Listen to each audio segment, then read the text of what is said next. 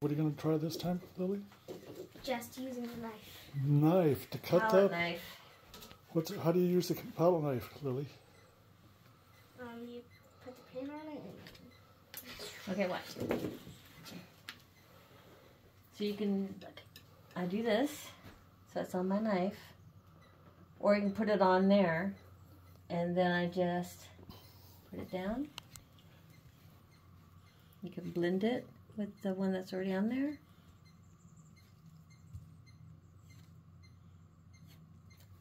More. There you go.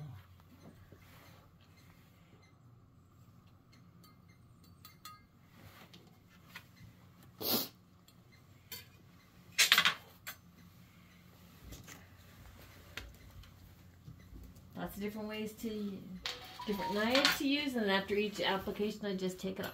Yep, you can do it straight on like that. I'm going to do my stem.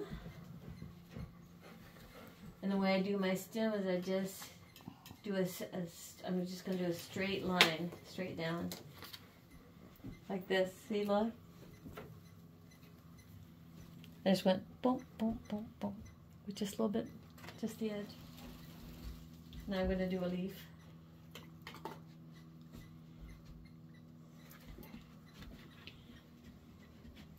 There's my leaves. Very abstract. I'm challenging her to use complementary colors and palette knife. Do you want to clean off your board first? Yeah. Okay, let's do that.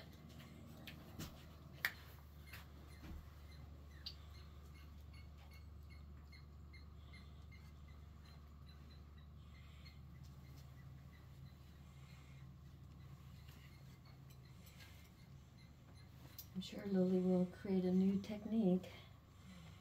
Nice.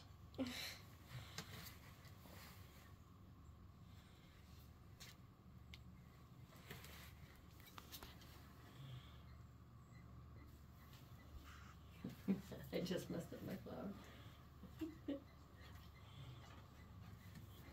I just messed up before I even started. Well, I'm glad you're trying though, because I actually love using the palette knife because it makes me not think about what I'm painting. Although I did this one all with palette knife, believe it or not.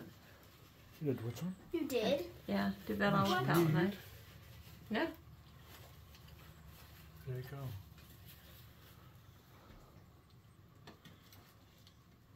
Love that, Lily. I love the blending of the colors.